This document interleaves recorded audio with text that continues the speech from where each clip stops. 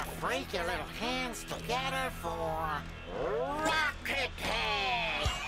At the end of the hazardous waste dimension, you will encounter N.Gin with his newly formed band RawkIt-Hed. This boss has 3 phases that shouldn't be too difficult to deal with. As soon as you take control of your preferred bandicoot, spin or slide against the flaming robots that are running towards you.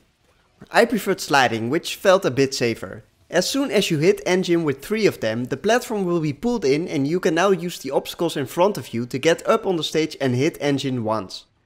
There is only a limited time you have to get to him, so pay attention to the countdown at the bottom of the screen. The next phase is a bit harder. Avoid the sound waves by jumping over the green ones and sliding under the red ones. As with the first phase, spin or slide the robots back to N.Gin. Rinse and repeat until the platform is pulled in. Now use the mask to get on the stage with N.Gin and give him a spin. The next phase is identical to the last one with an extra row of obstacles.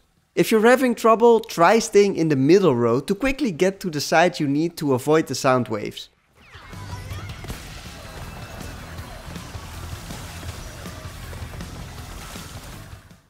The platforming section is a bit more difficult, so make sure you use your double jump if you're having trouble timing your jumps with the mask ability. We'll do this the hard way.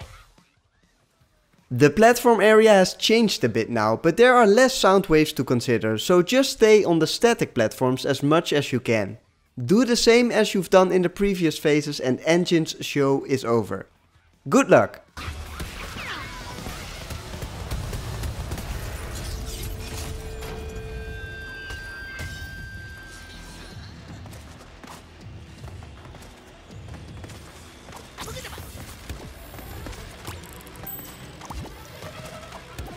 Will you stop it?